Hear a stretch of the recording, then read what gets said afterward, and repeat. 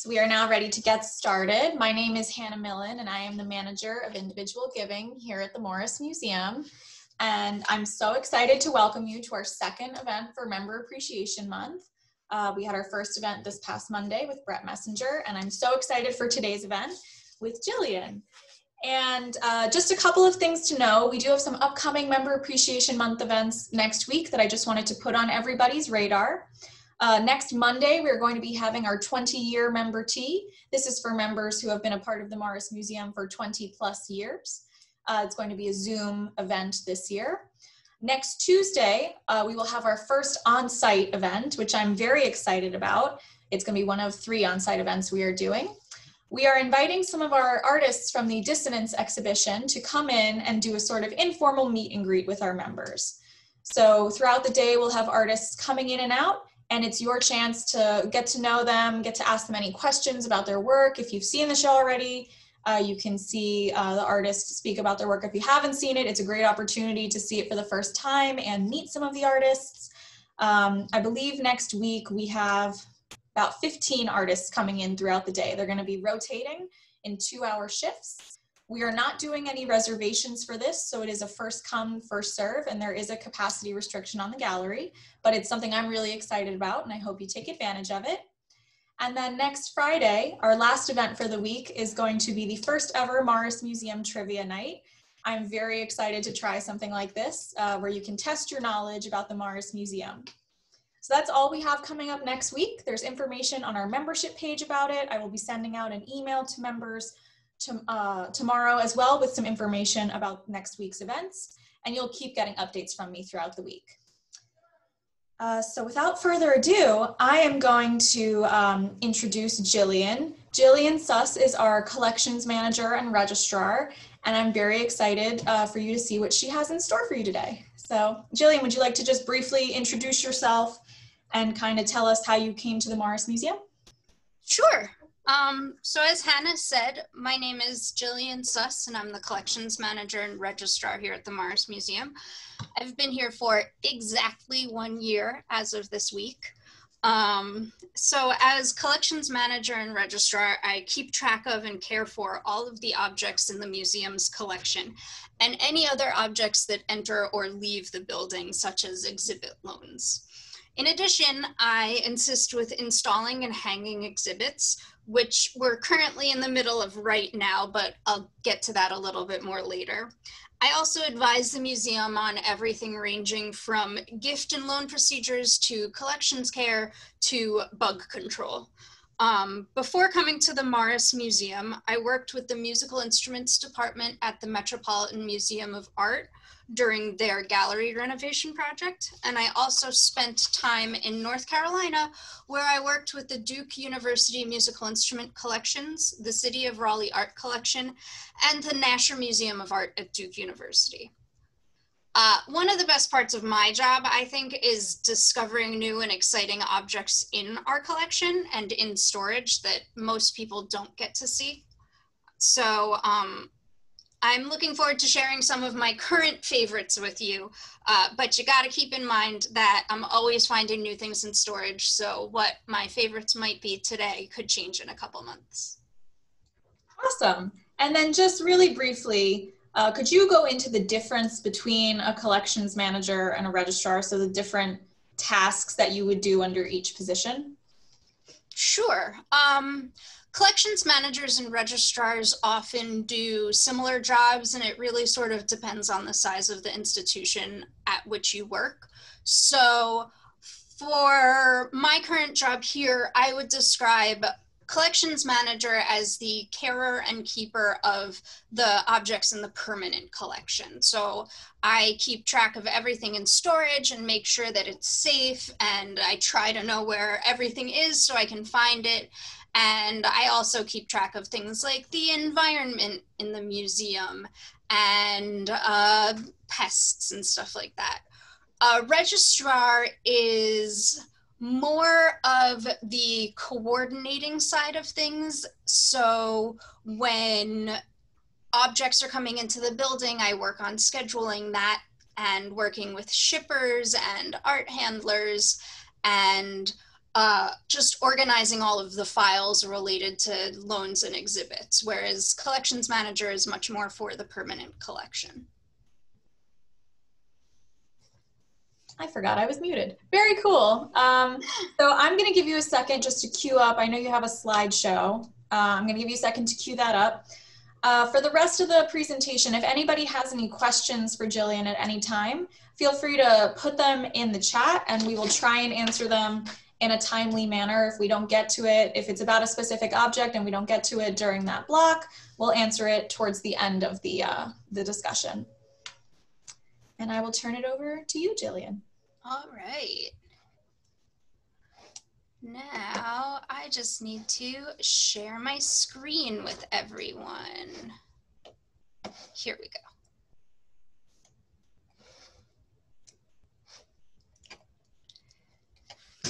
So welcome. I'm very excited to have you guys all here. I'm just gonna talk about some objects that I've come across in the past year that tickle me or that I think are beautiful, and it's really just my opinion and things that I think are special that I'm happy to share with you guys. So here we go. A few months ago, a researcher working with the Marvin Lepofsky Foundation contacted the museum asking if we had any works by that artist in our collection.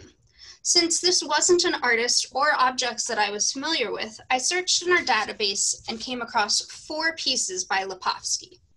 This piece, a smaller vase, and this, my favorite, our red glass pickle. The thing about research inquiries is that I get to learn more about the objects while I'm researching them for the researchers. So here's what I learned about our pickle. Marvin Lepofsky was a glass artist who was active in the mid and the late 20th century. In 1972, he created a series called the Great American Food Series, where he made molds from actual food that he then turned into glass objects. The foods he included were fried chicken from KFC, a quarter pounder with cheese, and a kosher dill pickle from a deli in Philadelphia. But what made me fall in love with this piece is that Lepofsky actually created a lot of glass pickles. They weren't anything really special for him to have created. And he gave them to friends and family as holiday gifts. So a lot of people have pickles in their collections. Compared to the other works that we have by Lepofsky, our pickle isn't really unique, but just because I'd never come across a red glass pickle before in all of my time working in museums, I think that it's a treasure that I'm happy to share with you. The next special and unique, oh, yes, Hannah? Question about the pickle. Yes. How big is the pickle? It is pickle-sized. I have it right here. If you'd like to see it, just let me put on some gloves. I would love to see it. This is one of my favorite things about going down into Gillian's office. Every time I go down there, there's something different that I can look at and something fun and unique that I get to see. And I'm so excited to see this pickle. So let's see. It's a little hard to see. There we go. That is indeed pickle-sized. It is a pickle-sized pickle. It would be a really nice, juicy dill pickle to take a bite of, but not red glass. All right, should I keep going now? Any other questions? We do have a question from Gary Knapp, a general question. Okay. How many objects are in our permanent collection? Our permanent collection is made up of over 40,000 objects. We have everything ranging from red glass pickles to paintings and drawings and sculptures, to rocks and minerals and fossils and decorative arts and furniture and everything in between. We've got a large collection of a huge amount of things. Awesome. And then there's a second part to actually a second and a third part to this question. Okay. How much of it is on display if you had to choose a percentage, and where is the rest of the collection housed? For museums, at any given time, there's probably only about 10% of the permanent collection on exhibit. I think that here at the museum, it's probably even less than that because we have so many special exhibits around the building. So most of the time, our collection is stored in our storage areas, our secure vault and our costume storage areas, and the Guinness collection has their own vault as well. Very cool. And thank you, Gary, for that question. Yes, thank you. Please keep asking questions. I'm going to talk about the next piece that I think is really something cool and that I would not have known about if one of our volunteers, Ruth, hadn't come across something in the work that she was doing that she was curious about. So she asked me about it, and we were able to find it in the vault. So this is a petite point embroidery of George Washington that is pretty amazing. Especially when you see it in person. I have a couple detail shots here that you can see, but it really doesn't do it justice. Petite point is similar to cross stitch, but it's even tinier and more delicate and more detailed. It's worked usually with individual threads on fine canvas. So when Ruth asked about this, and in preparing for this presentation today, I was able to go through the files in my office to learn a little bit more about this piece. So what I learned is that this embroidery is actually based on a painting by Gilbert Stuart, which was created in 1796 and is in the collection of the National Portrait Gallery in Washington, D.C. It was commissioned by Senator William Bingham as a gift for English statesman William Petty, 1st Marquess of Lansdowne. This painting is evocative of European portraiture traditions, but also includes references to the newly formed United States and its past and present leadership. This painting of George Washington was described as Gilbert Stuart's grandest achievement and is the only full-length portrait to depict Washington as president and not general. Many versions of this portrait were commissioned by Washington's political supporters, and as you can see, it was even copied by amateur craftspeople like Hester Ann Boylan, who created this petite point inspired by the painting.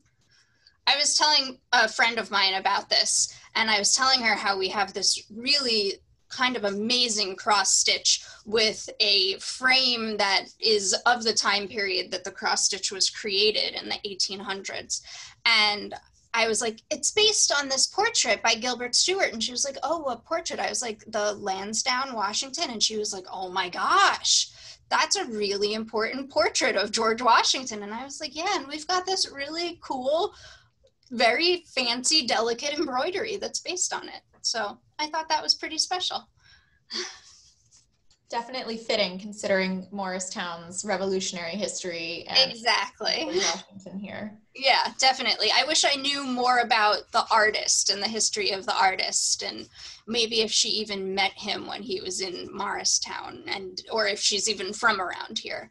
But that's some research for another day, I think. So on the opposite side of things, where I can tell you a lot about that great embroidery of George Washington and its inspiration, our collection also has really sweet things like this French tile, which we unfortunately don't know too much about. I found this tile as I was trying to find some objects to teach my intern how to handle collections objects. And I thought it was very sweet and simple to handle for the most part. But this is the first instance, and not the last, in this presentation where we just don't have that much information about the object. by studying its object file, which I keep in my office, we know that it was given to the museum in 1963 and who gave it. And we know that it came with a couple other French tiles, as well as Delft tiles and an iron horse and cart. And it's okay that we don't know that much about this piece, because you can't ever know everything about everything in your collection. There's always more work to be done. But it's just a really sweet piece that I'm happy to share with you. And I actually have it over here in my office if you guys would like to see it in real time. Yes, please.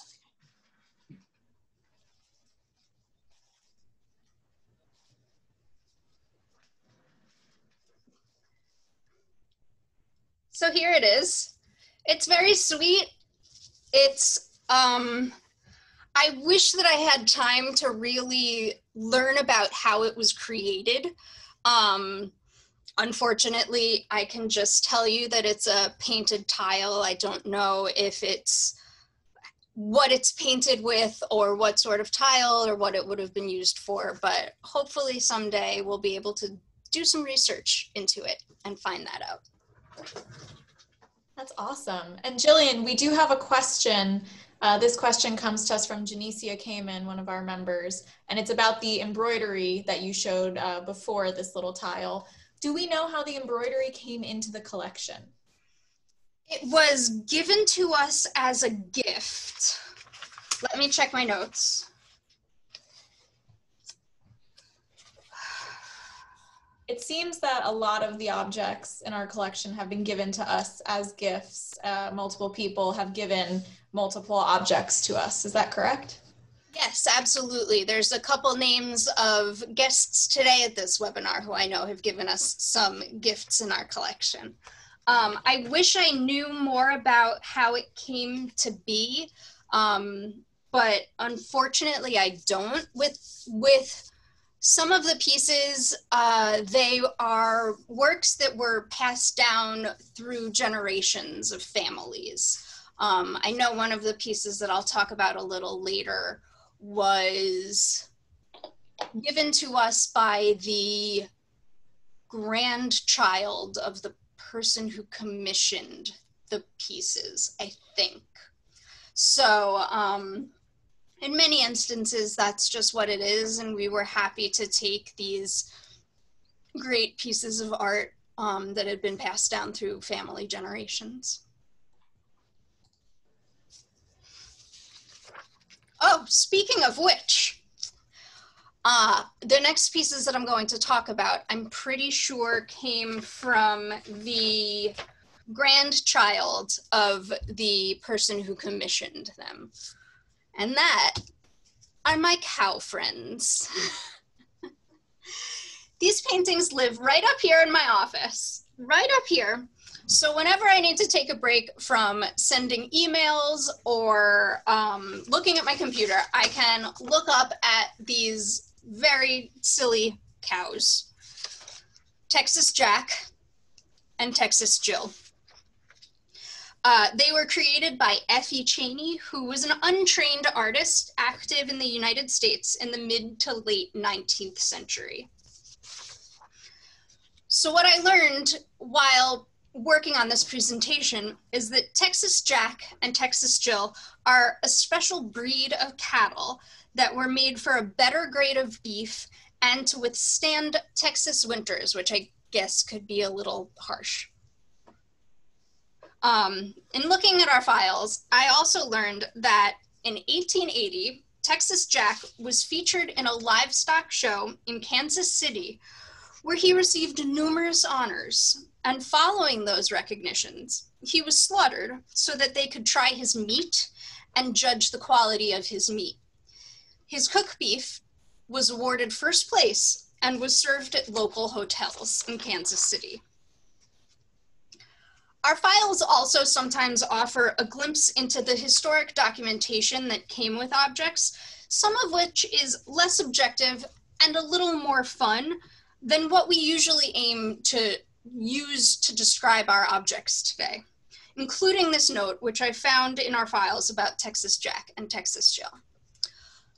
A lady artist of the 19th century, Miss Cheney never received a formal lesson in art, but has produced this fine pair of bovine primitives. Unintentionally awkward, they are charming nevertheless. They clearly portray two prize-winning cattle of the 1850s.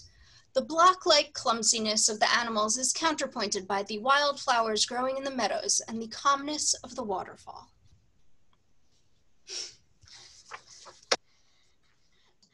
They just make me smile. I do think it's quite humorous that they're Texas Jack and Texas Jill, and I wonder whatever happened to the real Texas Jill, since we know what happened to Texas Jack.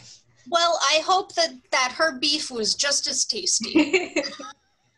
I hope so too. Yeah. We do have a couple of questions. Okay, absolutely. One of them another question from Janicia came in, and then a question from Margie Wong, who's one of our trustees at the museum. And they are both pretty similar, actually.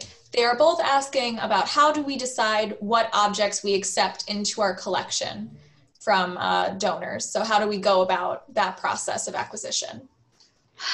That is an interesting question, because it's a little more behind the scenes, which is what I get to do and I enjoy doing.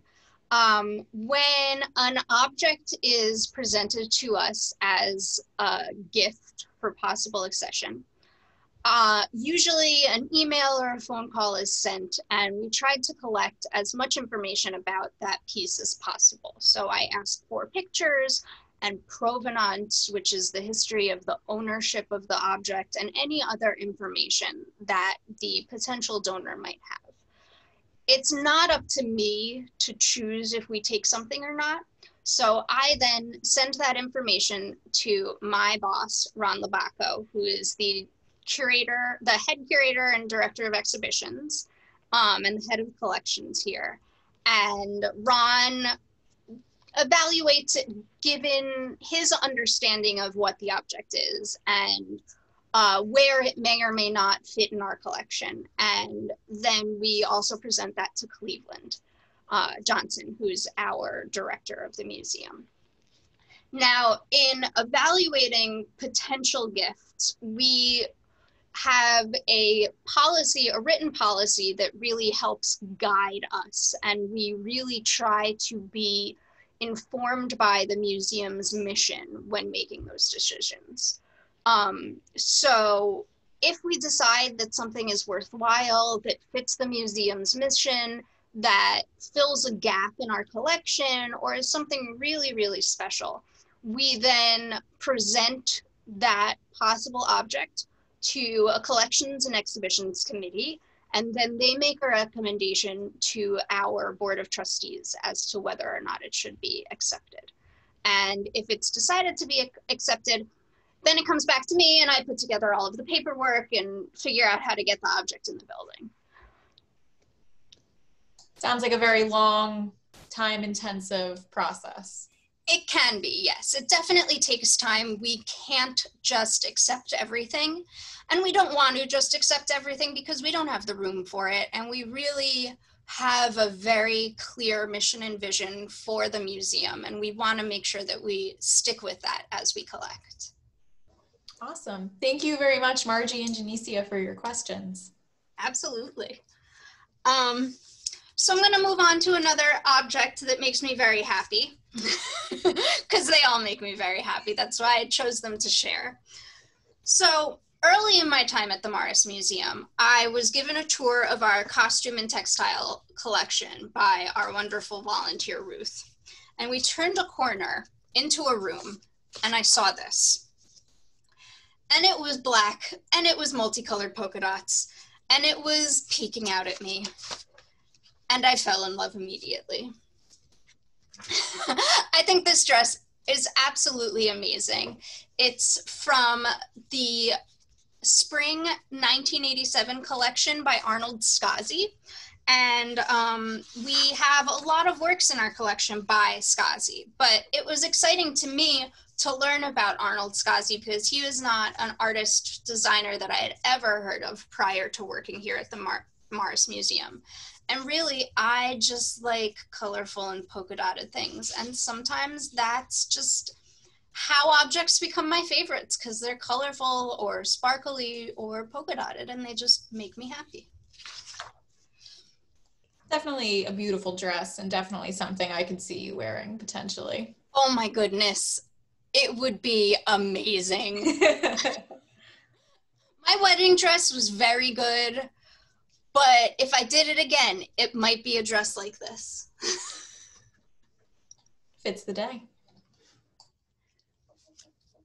So our next piece is this beautiful jar that I discovered while I was searching the objects in our collection for something that we could share on our social media platforms in honor of Indigenous Peoples Day a month and a half ago.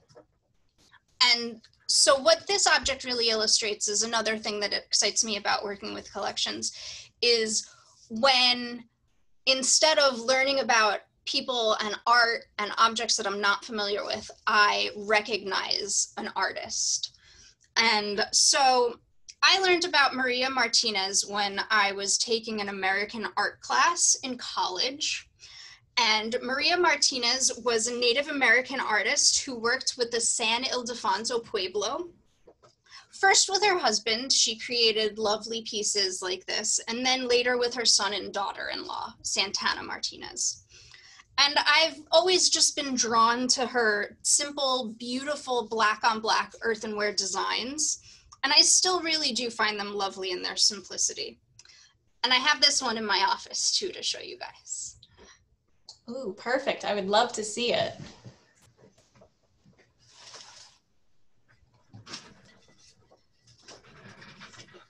I actually think the picture that I took is probably better because you can see the detail in the piece a lot better, and I just have dark bookcases behind me. But it's not anything big or fancy, but it's got a nice weight to it, and it really is just beautiful. And for me to be able to hold a piece of art by an artist that I admire is something that always and forever thrills me, and it's why I do what I do. That's amazing, and it's such a beautiful example of pottery. It really is. We have a question from a member. Where is the Pueblo located that Maria Martinez was affiliated with? I'm pretty sure it's New Mexico, but you would have to double check me on that one. I think the San Ildefonso Pueblo was in New Mexico. And we have confirmation. Yes, Gary Knapp saying it is in New Mexico. Thank you so much, Gary. And thank you for your question. I only see the first initial on the last name, but I believe it's Janet Bredlaw. Thank you.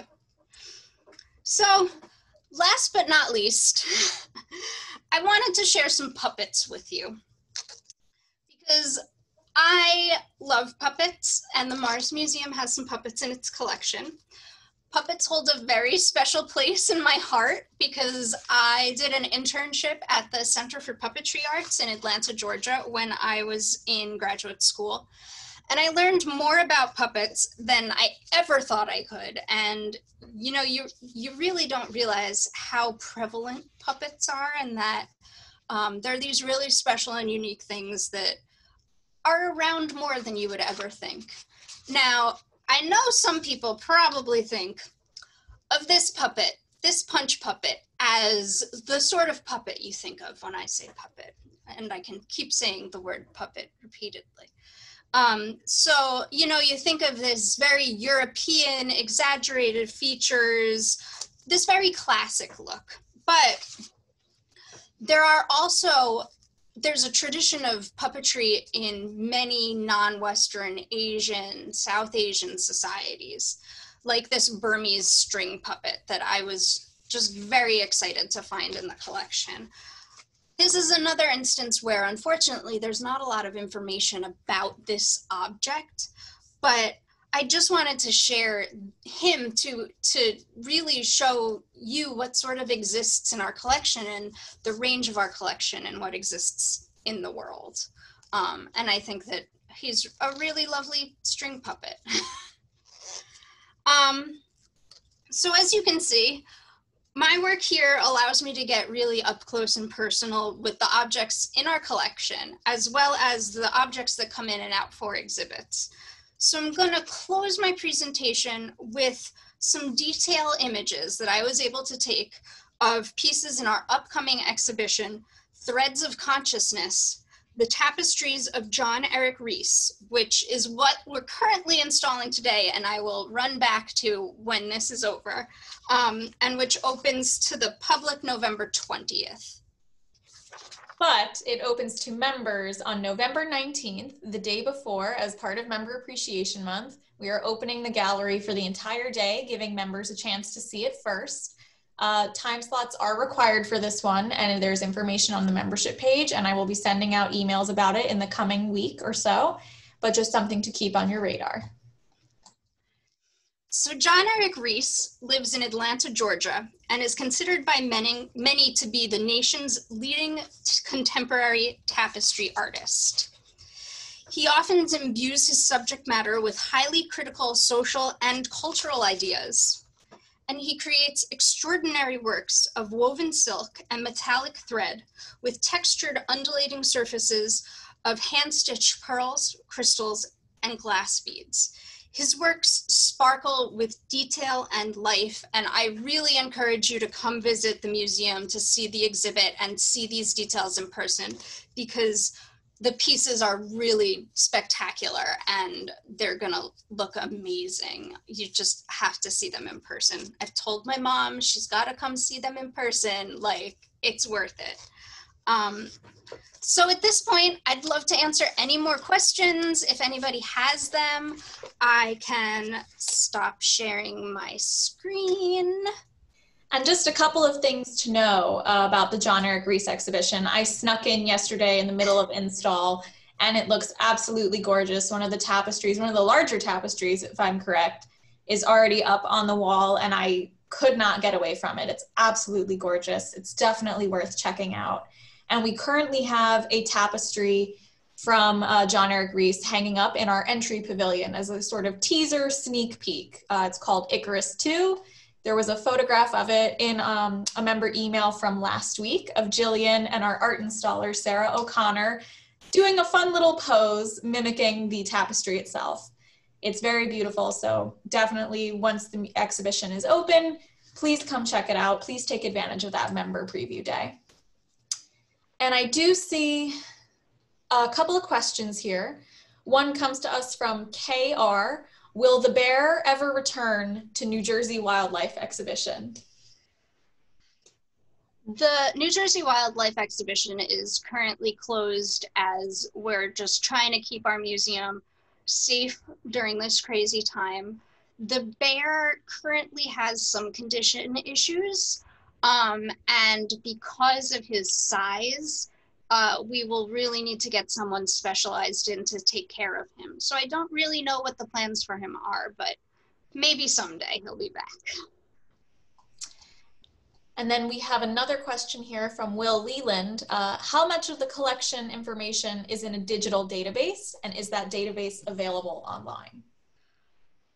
Our database is a work in progress. We're a very small museum, and unfortunately, it just takes a lot of time, and we're all very, very busy. So our database isn't in the best possible shape, but I'm working on it, and I'm hoping to continue to get some interns in the future who can help me work on it. And at this point in time, we do not have our collection online. So if there's ever anything specific you're looking for, you can just reach out to me and I'll see what I can find. Awesome. Thank you so much for that question, Will. Those are all of the questions that I have. So I think we're going to wrap it up for today. Thank you so much, Gillian, for kind of letting our members into your world and seeing the kind of things that you get to see on a daily basis. I really appreciate it, and I think everybody really enjoyed it. And thank you to our members for your continued support and for attending this event today. Keep your eye on your inboxes. We will be sending out updates about more events coming up soon. Thank you so much, everybody. Thank you. Bye. Bye.